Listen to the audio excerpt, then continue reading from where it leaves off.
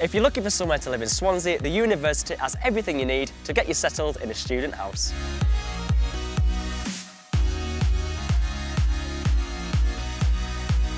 The first thing to remember is don't panic. There's loads of student housing in Swansea, so you can take your time to find the right place.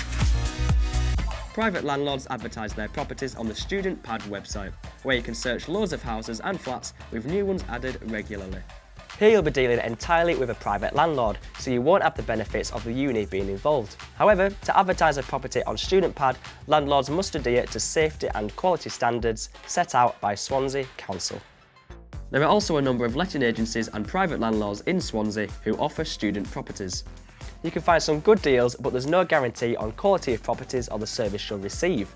You should keep an eye out for additional fees for things like admin or credit checks, as these can be quite expensive or non-refundable, so make sure they're clearly explained to you before you sign anything. With plenty of houses for students in Swansea, it's important not to rush into the process.